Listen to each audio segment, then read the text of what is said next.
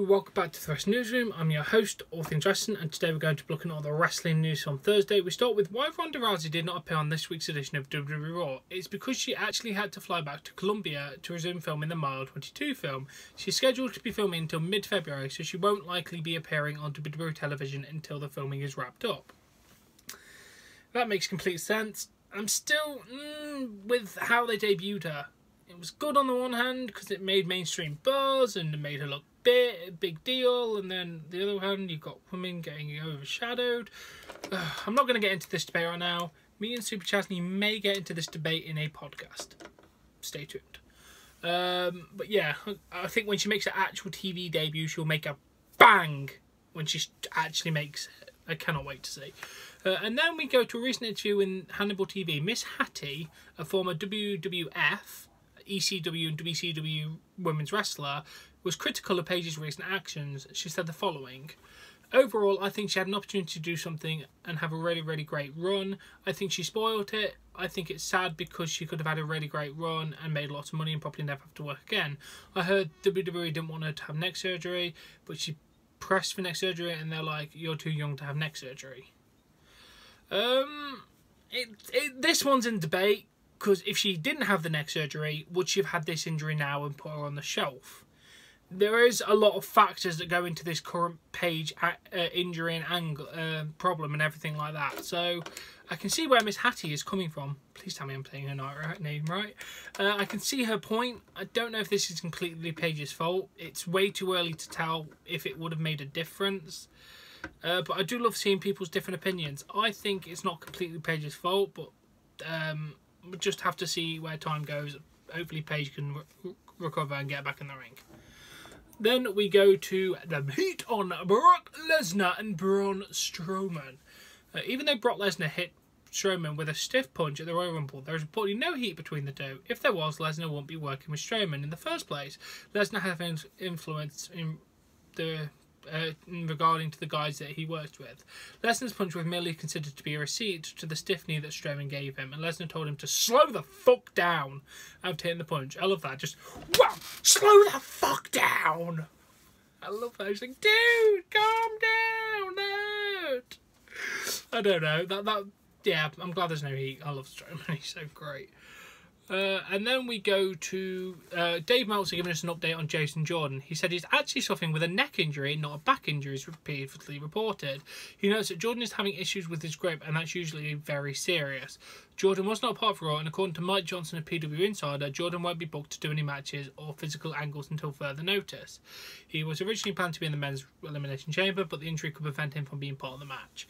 I'm glad they're pulling him off until we can figure out what's going on with him. I mean, as much as we hate you, Jason, I don't think any of us really want to see your career be postponed for a very long time, or you possibly having to retire.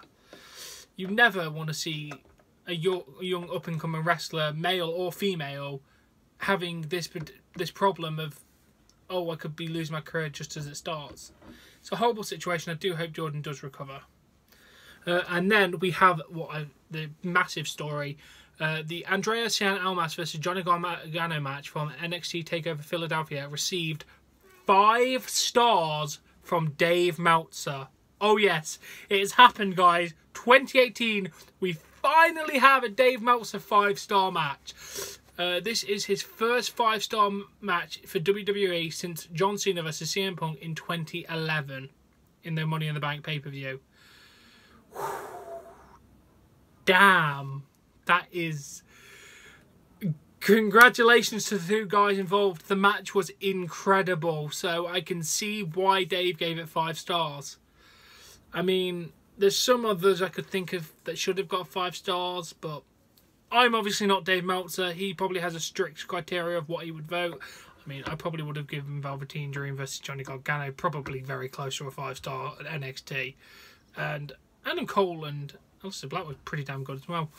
And then he gave the Royal Rumble 2018 pay-per-view, the highest rating he gave was 4.25 stars, and that was for the men's Royal Rumble match. In comparison, the 1992 Royal Rumble match, generally considered to be the WWE's best Royal Rumble match, received 3.75 stars. So this is the kind of level we're talking about, and how good that men's Royal Rumble was. I mean, I personally think it should have got 4.5 stars, but yeah, I thank God it's finally happened. Thank you, Dave. You've made my life now, dude. And then we go to the Raw viewership has dropped. It's now done 3.4 million viewers this week compared to the 4.5 last week. Then again, it was Raw 25th anniversary. I didn't expect them to keep the just over 1 million new viewers. I mean, that would have been pretty damn impressive. But yeah, 3.4 is a decent amount of TV viewers. And then we go to Seth Rollins talking about the curb stomp being allowed to be used again. He said, "I am pretty excited to reconnect with an old friend. It's been 3 years since I've been able to perform the move. Obviously, it got a nice reaction from the crowd and from the online audience as well. It was very exciting to bring it back, and hopefully moving forward, it'll be a nice piece to add to my arsenal. Yes, please. I love the curb stomp. It is by Seth Rollins' best finisher he's ever had. I did not like the knee. I did not like the pedigree." Then we go to a bit more on Jeremy Borash. According to PW Insider, it was Triple H's decision to hire Jeremy Borash. While it's possible that he could be involved in the Woken Matt Hardy storyline, Borash was hired to work with NXT for now. His move to WWE could affect Impact Wrestling's future plans, as the company was looking to transition Josh Matthews out of his announcing role for another position. So we'll have to see where that goes with Impact, but I'm glad Jeremy Borash is there. Whatever role you put the guy in, he will do well at. The guy is an amazing on-air personality. He is by far what made Impact. So they've lost that little bit of impactness of him. Maybe moving forward, that's a good thing for Impact, so they can have a pretty much clean slate with the recognisability of the old brand gone, so people can start focusing on the new brand. Maybe it's a bad thing and it's just going to crumble without Borash. We'll have to see where we go. And then Mick Foley was critical of the dive that Sasha Banks did on this week's Raw. He said, "I really don't want to see Sasha Banks try that dive again. Too many close calls. Time to take that item off the menu." And then someone named Claire responded, "Sasha should listen to Mick Foley and stop doing the suicide dive. Too many close calls." She literally died and landed on her head. I agree with Mick Foley. That is a dangerous move when Sasha's performing it. It's not always a dangerous move, but the way she performed it was very dangerous and very potentially life-threatening if she landed wrong on that. So yeah, please drop that, Sasha. And then we go to more numbers. The live viewership for Mixed Match Challenge was down again to 62,000 viewers. It's down from last week's 91,000 and the week before 135,000. Damn. You're going to need to do something to get these numbers back up, guys. Maybe put it on the rest of the goddamn world. That might help. And then, according to PW Insider, Epico has had shoulder surgery on the 30th of January in Birmingham, Alabama. This time it is unknown whether and how long Epico will be out of action for. So best of luck on your recovery, Epico. I do hope you recover very, very soon, dude. Then we go to Impact reaction to the major departures. Ed Norholm said, "We wish him all the best about Jeremy Borash. We wish him all the best. He's a talented guy and has been with the company forever. But we have a lot of talented guys. Change is good and gives other guys a chance to step up." Well, that's a very good way to spin a negative situation into a positive. Saying, well, he was amazing, but we do have more talent that we could train up and make good use of. I like that. And then that Lashley's feet to figure out what he wants to do next, whether it's wrestling or mixed martial arts. We wish him all the best. He's a great talent. It's foolish to say no, we won't want to retain him, but he has his own ambitions about what he thinks is good for him next in his career. And then Scott did more comment on EC3. He said his contract wasn't up. He came to us and we had a frank discussion about where he saw himself going. We decided to sit down and work out something that worked out for us on how we would wrap up this portion of his career. Well, from reading all these, it sounds like Impact's going into this new move very maturely, and hopefully this will work for them. Hopefully we can start thinking of it as its own unique company now, instead of the older one that was decent. And then we go to, according to Robbie Fox of Barstool Sports, which is a verified Twitter account, WrestleMania is going to be held in the MetLife Stadium in New Jersey. It's apparently considered a done deal at this point. It previously held WrestleMania 29. So that's pretty cool.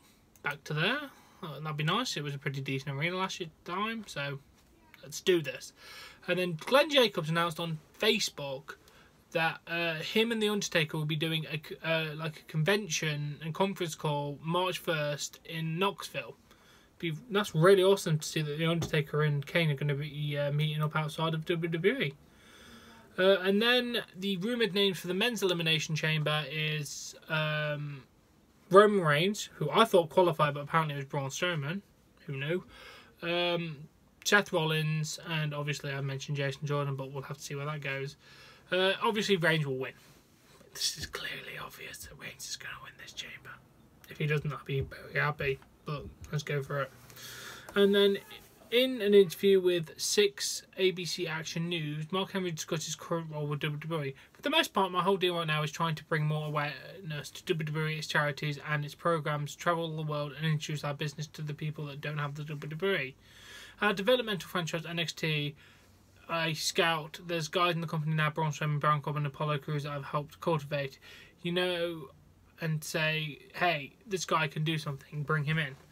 I like that. He's basically just going out on WWE's behalf and saying, this is what our product is, what do you think of it, how about we work together. I like how Mark Henry's doing that, that's cool. And then Las Vegas has local advertising for the Elimination Chamber, and they've listed the women chamber participants as Nia Jax, Bayley, Alexa Bliss, Sasha Banks, Sonya Deville and Mandy Rose. Apart from Mandy Rose, that's not a bad list. We'll have to see where they go with it, but I hope they do this women's chamber really well. Then we go to a bit of drama news. Grimm's Toy Show. Let me just play the video. Smart. 6, 5, 4, 3. I literally farted as it came down to 1. Nia Jax, here comes Battle Cow. I'm not a monster. Here she comes. I'm not a monster. I'm a Battle Cow. Okay, you get the idea of the kind of things that he was saying. And then Nia responded with this, saying, I'm guessing he wants attention for his horrible behaviour and making fun of my weight, which is completely unoriginal. But what gets me is he's shouting derogative things towards women in front of a young girl. Good job, buddy. He responded saying, I'm so sorry, Nia Jax. I feel like a total piece of crap now. I hope you will accept my apology. I will remove the video. I'm a huge fan of all involved in the women's and men's rumble. Sometimes I get carried away trying to be shocking. And then he said a tweet about people telling him to kill himself, which is never a good response, never the correct response. You lose your argument immediately when you tell someone to go kill themselves or start violence or threats. You kill your argument there.